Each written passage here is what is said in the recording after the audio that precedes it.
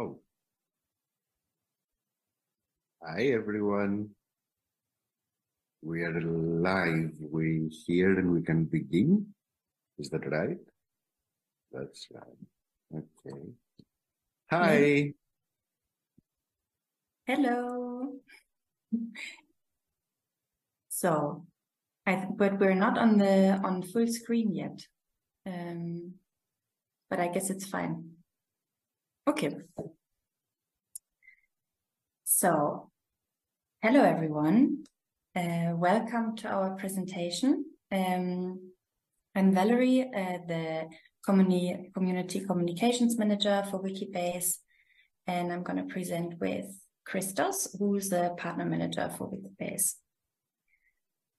So we're going to talk about the wondrous world of Wikibase. What we envision is a hopefully easy to grasp introduction to what Wikibase is all about. And yeah, we're happy to be here with you. And we hope you enjoy it.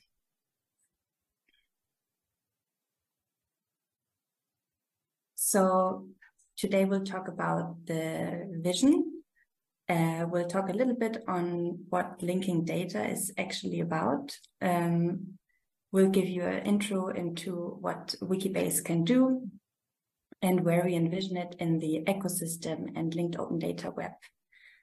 We'll also show you some showcases, talk about community and support, and that's it for today.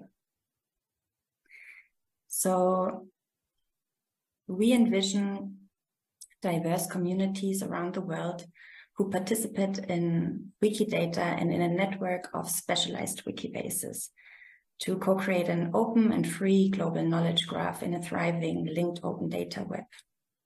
You can see a visualization of that on the left.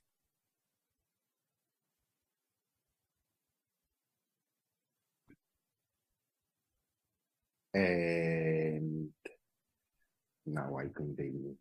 And here you can see basically what we mean by linking data. So the way that knowledge bases are organized within Wikibase instances is in the same way that it is on Wikidata, with which you might be familiar with, or some of you may be familiar with, where you have items, you have properties, and you have statements for each properties. You have unique items like Mayangelu here, for instance, and then you have various properties for each one of the items. For example, the place of birth, which in this case for Mayangelu would be St. Louis. But the thing is that unlike a traditional database, here St. Louis is an item in itself with its own properties. And in this way, as an item with properties and various statements, and some of these statements would be again items in themselves, we are able to create a much more rhizomatic knowledge base, not like the traditional database where you would have, a very top-down organization of data, but rather a knowledge base, what we call a knowledge base. And thus, Wikibase is the free software, of course, that stores and organizes information which can be collaboratively edited and read by both humans and computers. It can be translated into multiple languages, and it can be shared with the rest of the world as part of the linked open data web. Now, the key functionalities of Wikibase is that users can create and manage their own linked open knowledge bases. They can use there is a flexible data model, so users can build their own data model which suit their needs, and they are not confined by the data model that is provided by the software. In this case, you can make your own that will suit exactly your needs. Everything is on MediaWiki interface, which means that we can easily access and update the data all users collaboratively, everyone who's working on this specific Wikibase, on each specific Wikibase instance. And just like on Wikidata, we can interact, we can ask questions using Sparkle, the powerful query language. We would say that Wikibase is suitable for data collections that demand, want a flexible data model. It is very powerful for linking databases to external sources, and this means to external sources in general, or it could mean to Wikidata or to other Wikibases, to other Wikibase instances. Then it's pretty suitable for collaborative projects as well, where many people can edit and manipulate the data. It is really good for data that should be readable by humans and by machines. So they can also, as I said before, data that can be questioned through Sparkle in this sense.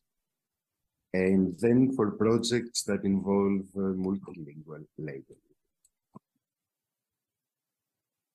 So one thing that makes Wikibase also very unique is that Wikibase doesn't see itself as a standalone project, but as a part of a greater ecosystem. So its collaborative nature makes it easier than ever to create, connect, and grow a collaborative linked knowledge base. It's enabling the co-creation of the world's largest knowledge graph of free and open data, which will be used to create new and accessible knowledge for the world. When you look onto the next slide, then you see that it can be a scenario in which a lot of different knowledge bases and projects are interlinked with each other and can nurture, exchange, and create new knowledge together. And this is where we see Wikibase heading towards too.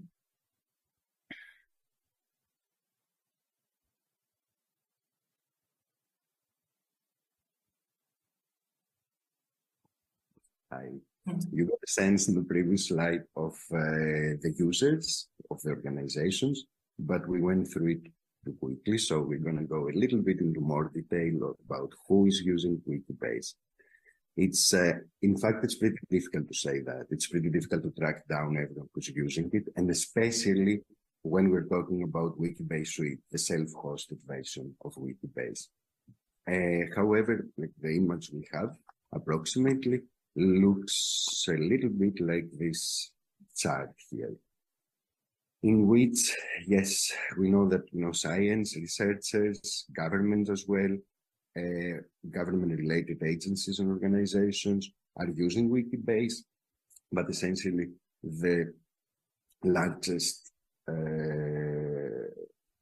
let's say, part of the users of Wikibase comes from the grounds, from galleries, libraries, archives, and museums.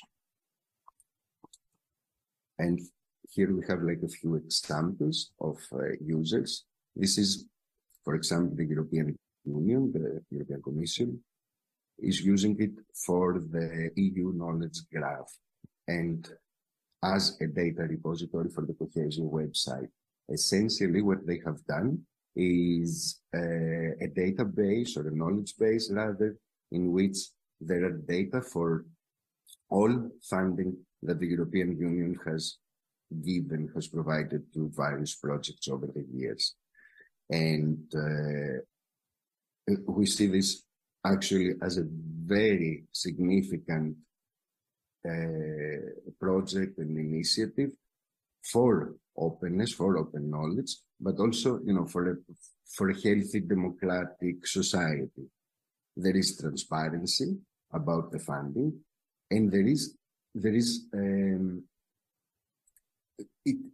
it's not only open. Such data are supposed to be open anyway, but by organizing them in this way and by making them searchable and queryable, it's also accessible. It's making it accessible. So citizens of the European Union or anywhere in the world can actually see where money from the European Union is going, has been going over the years. And yeah. Right, that's one example then of Wikibase. And here's another. This one is the fact grid. It is a Wikibase instance that started